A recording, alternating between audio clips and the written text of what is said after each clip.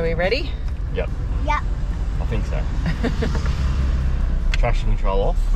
That's always a good one. Tyres are down. We are ready to do this. So for the record, 14 PSI in the front, 25 in the back of the cruiser, 20 in the van. And I know that doesn't sound low enough, but the tyres look flat. There's so much bloody weight on the back of this thing. So if I get bogged, it's because I didn't let them down far enough. But we'll see.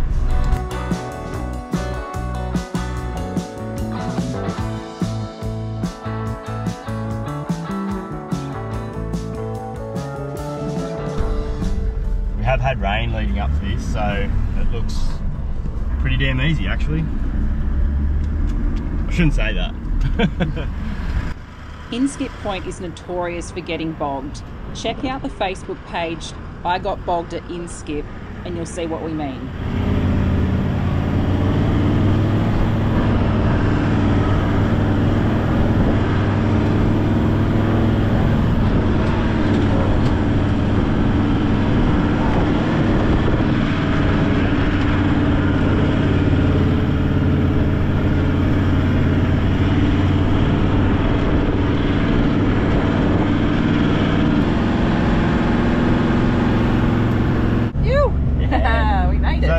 Someone stuck back there with a lot smaller trailer.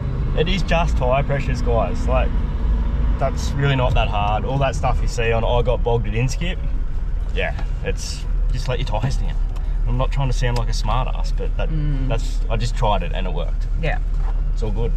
Nice. Mind you, we still got a long way to go, so I could get bogged yet.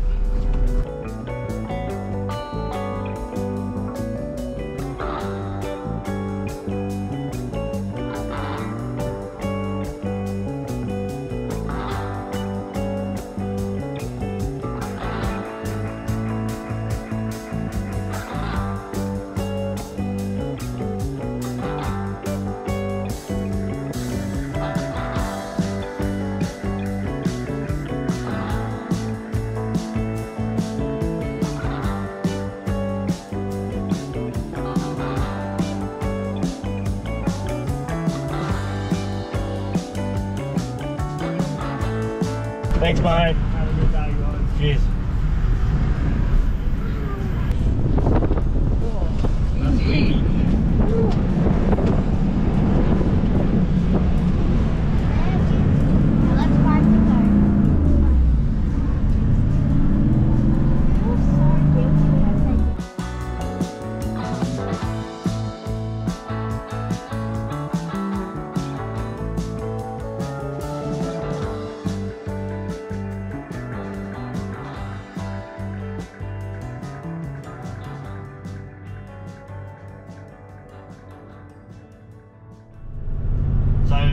This is dead low tide at the moment, and there's not a lot of beach. It's surprising.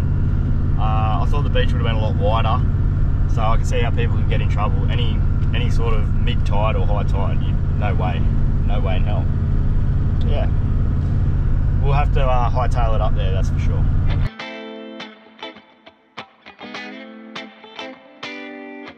Our GARI experience is going to start on the western side, camping at Awinya Creek. First we have to travel up the eastern side beach, approximately 50 kilometres, to get to the Warralee access track, and it's a long, slow journey just in itself.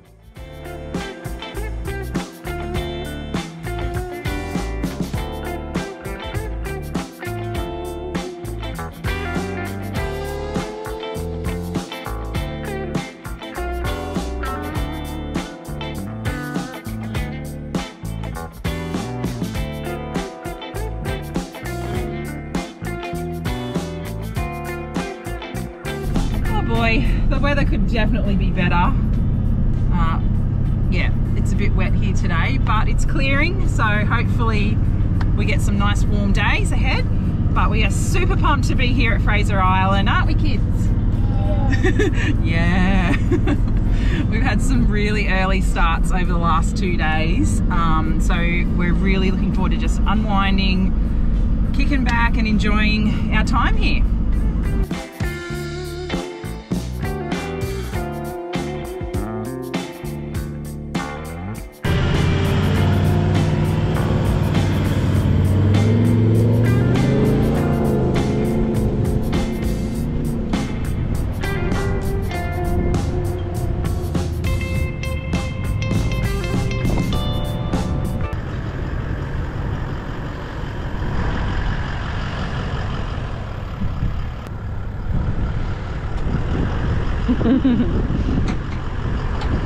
Having fun? Yeah, it's awesome.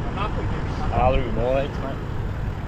And it wasn't long until we were bogged. A quick snatch had us on our way again. Didn't break anything, no harm done, and it's all part and parcel of towing a van on the beach.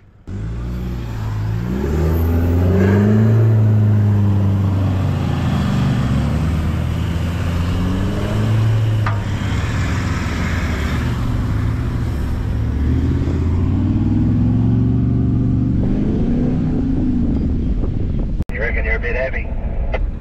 Oh, it's just all in the wrong spot, mate. Trying to snap it in half. Let's not do that, please. Definitely not, no. So it was time to start heading across Warralea Road access track. This is where it was going to be quite challenging with the van, and with the boat on top of the ute, I was really cautious about, you know, being easy on the car and the van. Take it easy, guys, don't break anything, because that can really ruin your trip. We had a good mate come across from the other side of the island, help escort us across, as we were new to this track. He knew the track quite well, so I really appreciate your help there, mate. What an epic drive it was. We really enjoyed this part of it.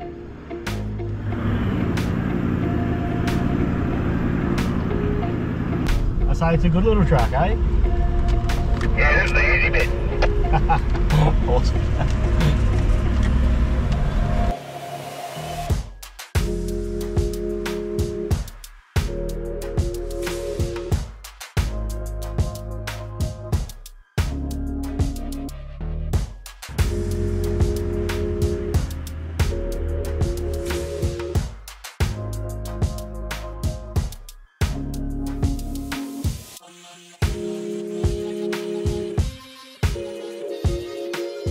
Well, I definitely wouldn't tow anything bigger anyway. I think Not through here. no, what we've got on the back would be the limit. It's achievable, but it's you just can't get stuck into it in the soft stuff because it's so bumpy. Like, to be honest, I'm worried more about the ute with the boat on top and the chassis doing this. Oof, I don't like that. So it's just being able to go slow enough. That's the problem. And Downhill we go. Robbie. And yeah, like coming back up this on the way back, it'll be And we're going into rainforest where it's a bit curvy, a bit tight, but quite beautiful. Yes, I was talking about the rainforest. a tour guide and funny. That's my only joke.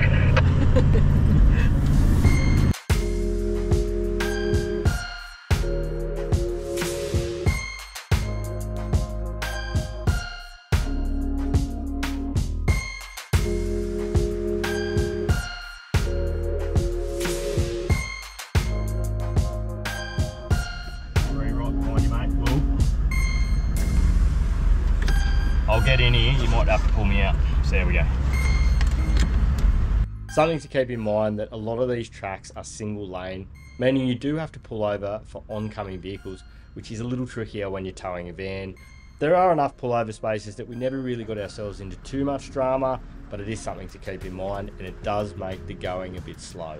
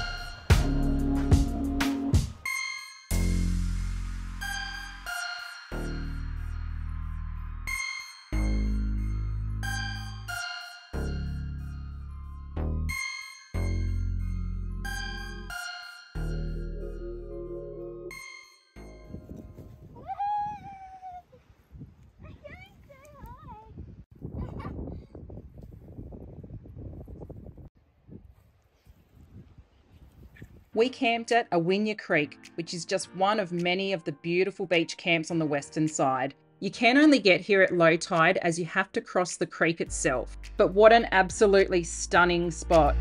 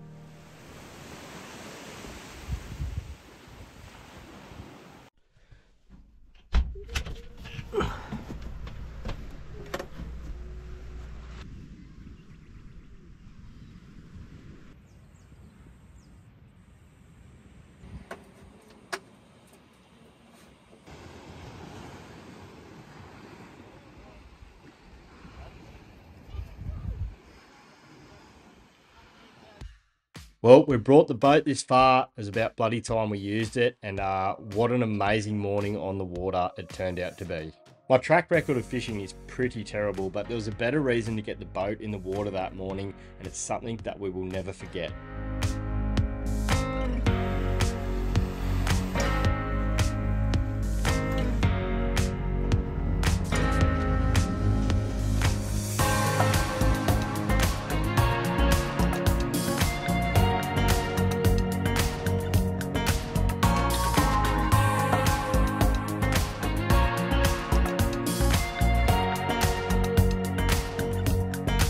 Having a snooze, Wills?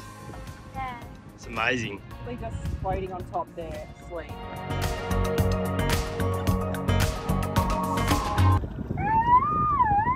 You talk whale?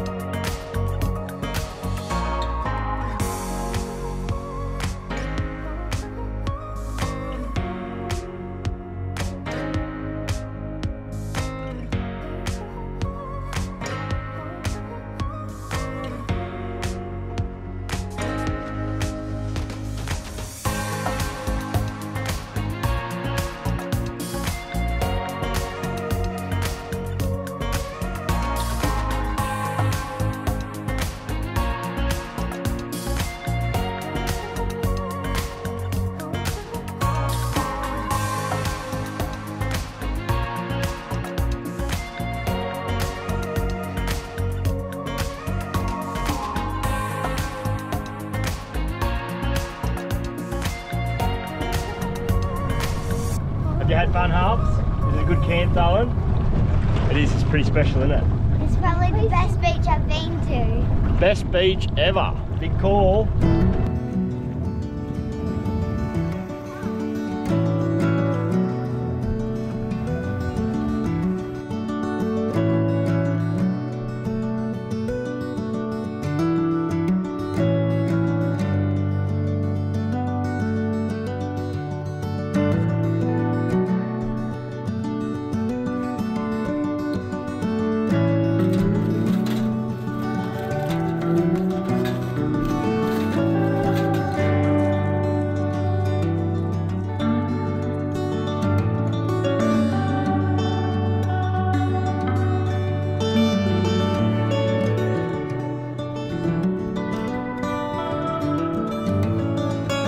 So just saying, I think this is my favourite beach that I've ever been to. Seriously, we've never been to a better beach camp than this one. It's crystal clear water, shells everywhere, the whitest sand you've ever seen. And to be honest, it's pretty quiet. It's school holidays, so it nails it for us. Awesome.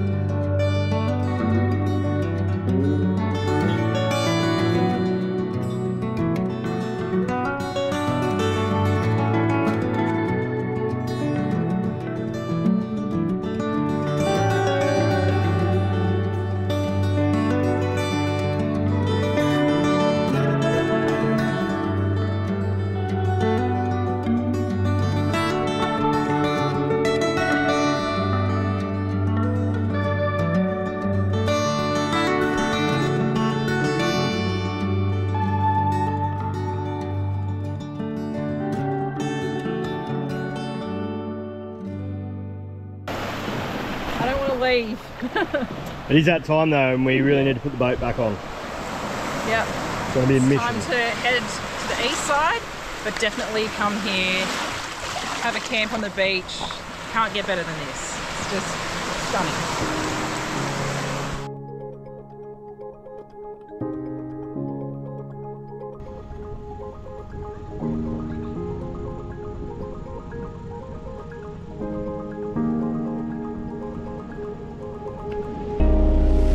So we're heading over the eastern side of GARI. First we've got to get through the inland track and we've got to wait for the tide to go down. That is a real consideration on GARI and any sand island really, is pay attention to the tides, and if you think it's too deep, it probably is. So make a coffee and just wait for it to go down, because once you're stuck, you're stuck and it's salt water. So coffee time and then head across the inland track. Hopefully we make it without getting bogged this time. See how we go.